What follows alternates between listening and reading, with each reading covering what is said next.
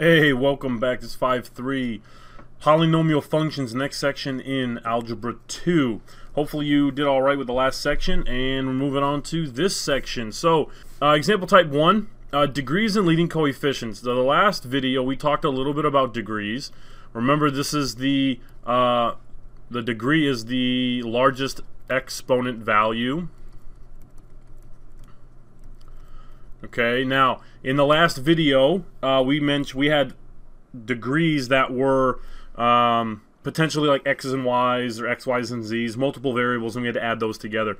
In this case, we're gonna keep it very simple and have it just as a single variable, and then the largest one of those. Okay, so the largest degree here is 532. Well, that's 5, right? So the degree here is 5. Now that's for degree, right? The leading coefficient is just the number in front of the largest degree. So if the degree is 5, what's the number in front? Well, that's -2. So the leading coefficient is -2. Leading coefficient, LC. Okay, I can abbreviate. That's okay. Not a big deal. This one here, second one here. Well, it looks like we have 8. Okay, so the degree is 8. And then the leading coefficient is -0.6 or -0.6. Either way is fine. Doesn't really matter. J of x here. It looks like it's a 3, okay, because this is 3, 2, 1. And this x technically can come up top as x to the -1. Okay, so 4x to the -1. And so I have positive 3, so the degree is 3. The leading coefficient is 5, right? So I'm going to let you guys pause the video here and see what you guys come up with. Hey, what's up guys? I'm Justin Bieber. Pause the video, please. Okay, the degree is 7. So you don't actually have to multiply all of this stuff out because this one here, if I actually multiply it out, it's like r to the 3rd plus and some other stuff there. So that's the highest one there. Well, this is another r, so that becomes r to the 4. And then if I multiply it here, actually, it's r to the 8, not 7. Oof, man, almost had it wrong. So it's r to the 8. So that 4 plus this 4 becomes r to the 8. So that's why the degree is 8. And then since all of these are 1, the coefficient in front of all those r's is 1. If I multiply it by that 3 that's out front, that's how I get the leading coefficient is 3. Alright, this is part number 2, example type 2 in section 5.3. And this is function values of variables. And this one's not going to be too bad, but you got to understand basic algebra. And if you can't understand basic algebra, then you're going to have a hard time. So, function values. Basically, it's saying that f of x is equal to some value. Okay? So just like here, f of x is there, h of x, doesn't really matter what it is. Then it's going to say find something if f of x is equal to that thing. Okay, so what we're going to do is where it says find f of 3c minus 4, this is going to pretend like it's the x in our f of x. So wherever there's an x, I'm going to replace it with 3c minus 4. So I'm going to get 3c minus 4 squared, because that's x squared, plus 2 times 3c minus 4 minus 3. So that's the first piece. Okay? Then I have this minus f of c here. And that all is saying is, wherever the x is, put a c in it. Okay? Just replace it with a c. So I am going to minus all of this stuff over here. So that's minus c squared plus 2c minus 3. You notice some minuses there, so I have to distribute that to get minus c squared minus 2c plus 3. Then I have to do all of this work over here. 3c minus 4 squared, you should probably use a box maybe, right? Or you can multiply a FOIL or whatever you got to do, however you did this in the first section of Algebra 2, and really in Algebra 1, because this is an Algebra 1 skill. You should be able to do this. That's 9c squared minus 24c plus 16. Then you distribute here, distribute there. So that's plus 6c minus 8 minus 3, because that 3 stays. Now I just want to combine like terms like I did in the last video. So 9c squared and minus c squared is 8c squared. Negative 24c plus 6c is negative 18c. Minus 2c. So negative 18 minus 2 is negative 20c. And then I have 16 minus 8 is 8. Minus 3 is 5. Plus 3 is 8. So plus 8. So that is what you arrive at once you manipulate it in such a way. Okay, the last one over here. This is saying h of negative 4d plus 3 minus 0.5 of h of d if all h of x is that. It's the same general concept. So I'm going to take the negative 4d plus 3 and I'm going to replace the x's. So I get 2 times negative 4d plus 3 squared plus 5 times negative 4d plus 3 plus 3, because that's where that plus 3 goes, minus, okay, this is going to be a long one, minus 0.5 of h of d. So just like in this one here, it was f of c, just put in c. You do the same thing here. You put the d in. So it's 2d squared plus 5d plus 3. And I got to distribute just like I did on the other side. So that's going to be negative d squared minus 2.5d minus 1.5. Okay. So now what? Well, now I got to do this top piece right here. Right up in there. Okay, I got to do that piece. So I'm going to erase some of this stuff over here, mainly because I need more room. Hopefully you got all that stuff written down. Okay, so I'm going to multiply negative 4d plus 3 squared. So a box or foil or distribute, whatever you got to do. And I get 16d squared minus 24d plus 9. That is all being multiplied by 2, because that 2 out front. So that's 32d squared minus 48d plus 18. Then I have to multiply that in that. So that's negative 20d. Oh man, this is a lot of work. So let's bring all this stuff down. So I got 32d squared minus 48d plus 18. Now distribute, which is minus 20d plus 15 plus 3, which is that 3. And then all of this stuff here, minus d squared minus 2.5d minus 1.5. So now let's clear it up. I got a d squared there and a d squared here. That gives me 31d squared. I got a 48d negative minus 20, which is negative 68, minus 2.5, which is negative 70.5d. I got an 18 plus a 15 plus a 3, so that's 36. 36 minus 1.5 is 34.5 plus 34.5. So that's a lot of work on that one. You got to keep track of your organization. Mine wasn't very good, but I was able to not screw anything up, so I should be okay. But there you go. And this is example type number 3, but before we get into example type number 3, we got a lot of backwards kind of understanding and definitions and just a lot of abstract ideas going on. So this video is going to be a little bit longer because there's a lot of just information going on before we get into the actual understanding of the examples and stuff like that. So let's kind of get a move on then, and hopefully this doesn't take too long. So the zeros of a polynomial function are just where the graph or function crosses the x-axis. So for instance, if I have a quadratic, remember that's a u, then right here and right here where it touches the x-axis, that is called a 0. Now we call it a 0, but we also call it a root. We also call it a solution, or we also call it an x-intercept. So there are 4 things that we call the one very thing that it crosses the x-axis.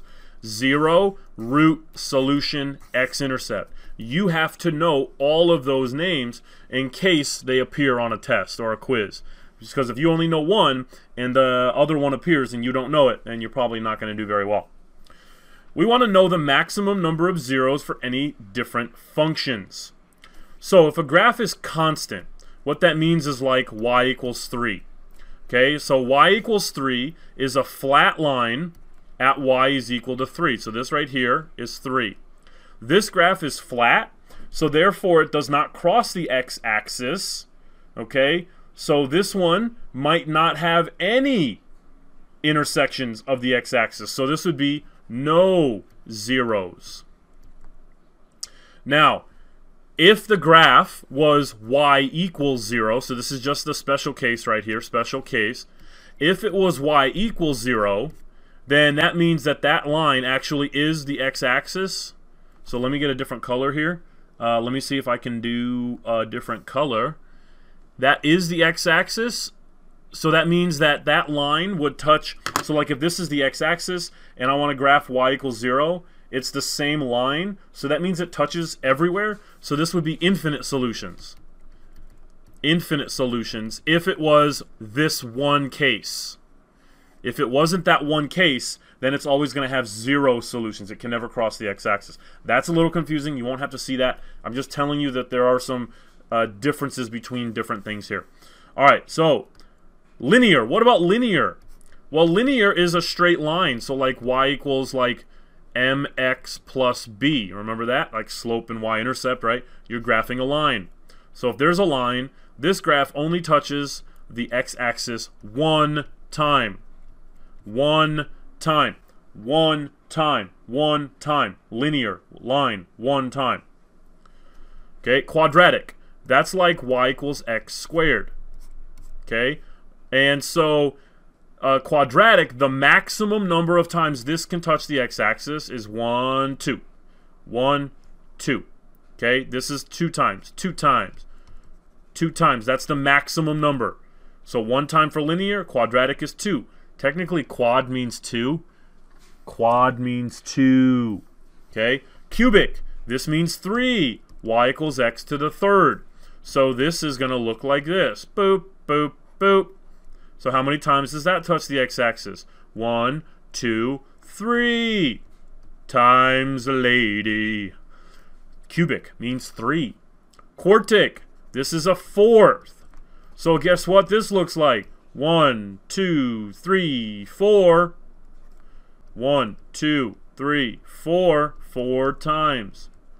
Hopefully you can see that there's a little bit of a shortcut where this number, the 4, is the maximum times that it could touch. That doesn't mean it's going to touch 4 times. It just means it's the maximum number it's going to touch. So if this is y to the, or x to the 5th, then this means it's going to touch 5 times. 1, 2, 3, 4, 5. Right there, right there, right there, right there, and right there. 5 times. I'm not trying to confuse you here. It's kind of common sense. That's the maximum number. It is potentially possible for some graphs to say have a maximum of 5, but only touch once. Like it's possible. Or it's possible for this graph of 4 to touch 0 times. It's possible. All right? It is possible. But the maximum number is always the maximum exponent. The degree is the highest degree. Highest degree. That's the maximum amount of zeros you can have. Okay? Alright, let's scroll down a little bit. End behavior. End behavior. So, the graph, we have this graph, like on this coordinate plane from like here to here. Okay? And the graph could like be coming up and up and up and up and up. And all of a sudden, it does whatever it wants in here. Like, crosses a million times. It doesn't matter. But then over here at the very, like, the furthest it could possibly be, like infinity, like, the graph is either going to go up or it's going to come down. And that's what happens, okay? So, that's what end behavior is. We don't care about the middle stuff. We care about the end. Like, if it goes down and up, or if it goes up and down, or if it goes up and up, or if it goes down and down. That's what we care about. We care about the end stuff. So the end behavior is the behavior of the graph as x approaches positive or negative infinity. So like if I have a graph here and the graph is like doing this, boop, boop, boop, boop, boop, and then doing this. Over here, the graph is approaching positive infinity. And over here, the graph is going towards negative infinity. What's the graph actually doing? Well, as x gets bigger to the right, x gets bigger. What's y doing? Y is going up. Y is going up. Y is going up. So what's the biggest number that y can go to? Well, y is going towards infinity. Over here, x is getting smaller. Smaller. So if x is getting smaller in this direction, what's going on with my y's? My y's are going up. So where's that going? That's going to infinity. So we have a lot of different things going on, but there's a shortcut. We don't have to necessarily look at graphs. We don't have to. We got to know the understanding the definition. So the degree of the leading coefficient can determine the end behavior of a graph without actually graphing it. Okay? So, here's an example. Y equals 3x squared. The degree is even. 2 is even. The leading coefficient of that exponent is positive. So this is positive. Okay, positive 3. So what happens, and this is how you're going to have to write it, and we'll get to some examples, but this is how we're going to have to write it. And this is like the shortcut process. This graph, because it's a quadratic, is going to look like this, where the graph is going to go up in both directions. So because the graph is going up in both directions, we have to say this. This is how I write it.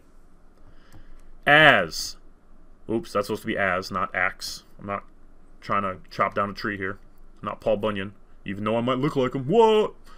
As x approaches, that's that arrow, approaches. As x approaches negative infinity, so as x gets smaller, what's going on with my y? My y is getting bigger.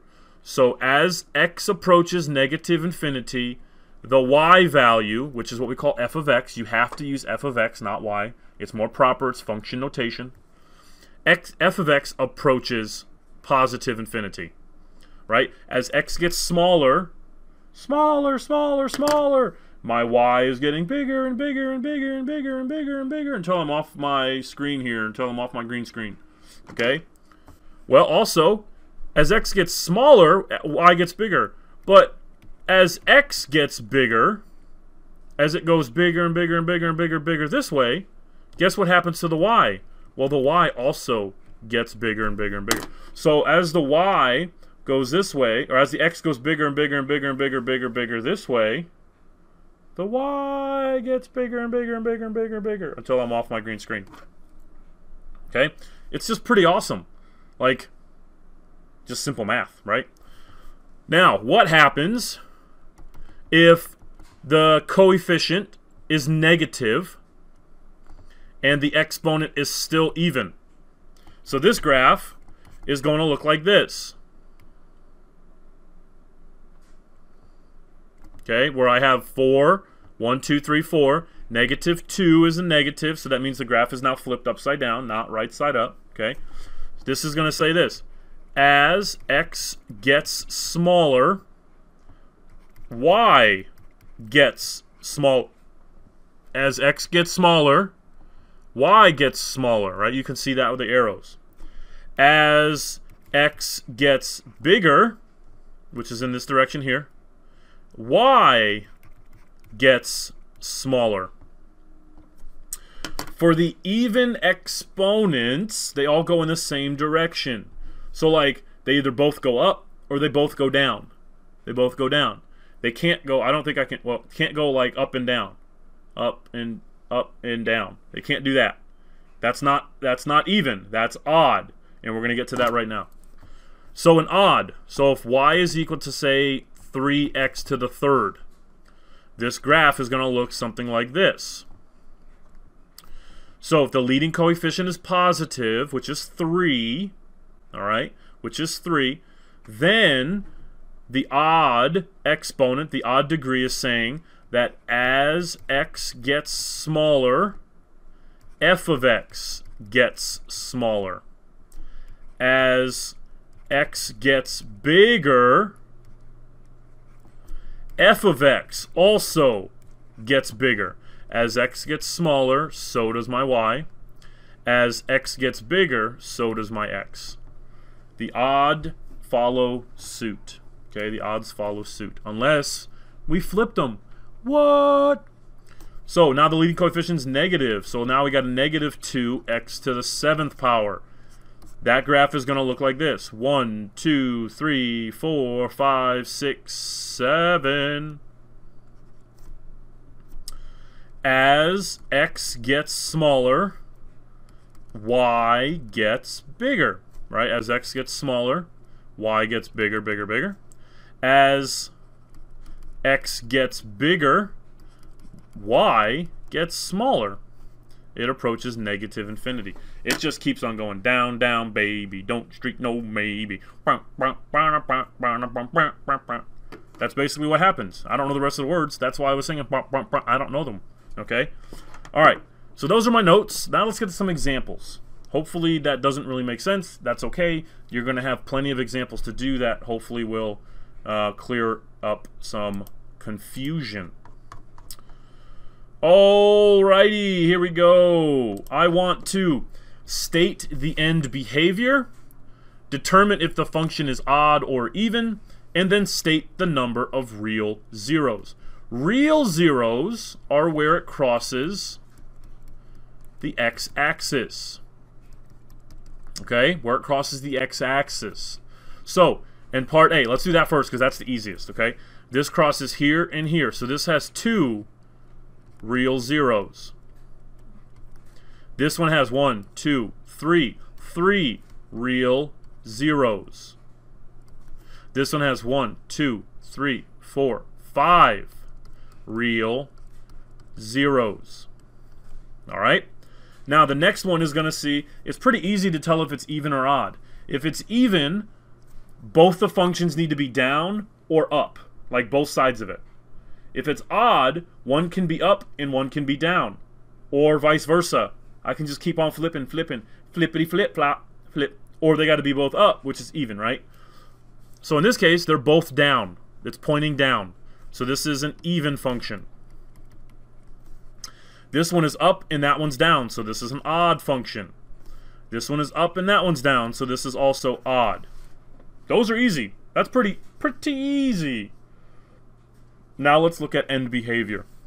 I want to care about where the arrows are going. That's the end behavior that I care about.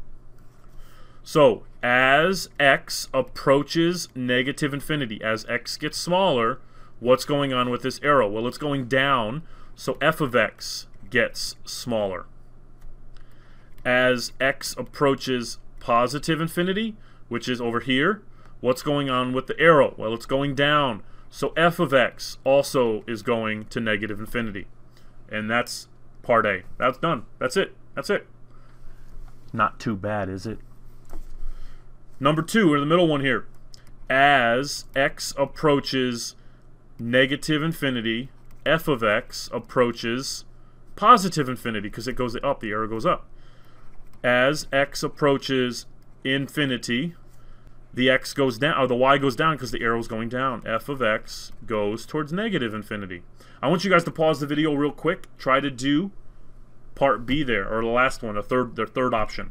I'm Michael Scott. That should say world's best teacher. Pause the video. It's the same as the middle one. Okay, they're both odd. They both have the same end behavior. As x goes to negative infinity, y gets bigger. As x goes to infinity, f of x gets smaller.